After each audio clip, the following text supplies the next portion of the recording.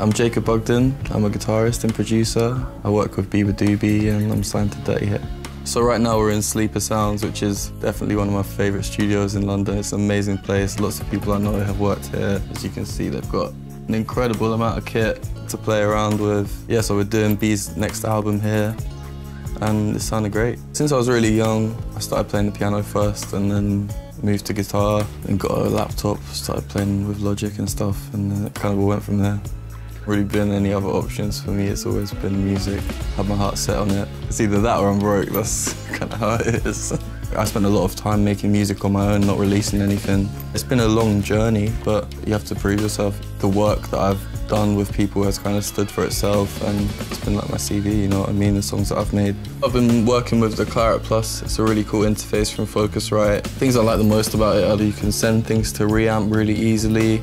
Got MIDI in and out, so you can program MIDI on your DAW, send it to other synths. The mic pre's on this interface really sound great. Have 4, so you can be recording 4 microphones at once. This one will definitely be coming on the road with me.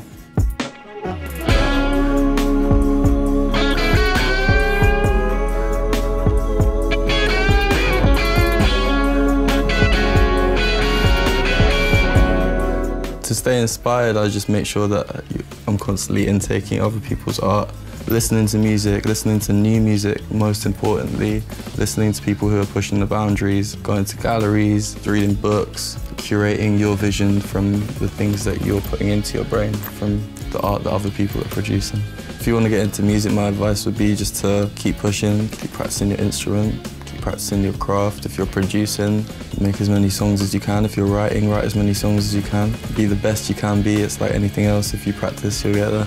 Best thing about making music is I get to do what I love every day. That's the biggest thing about it, isn't it? It makes me happy, and it's what keeps my blood pumping.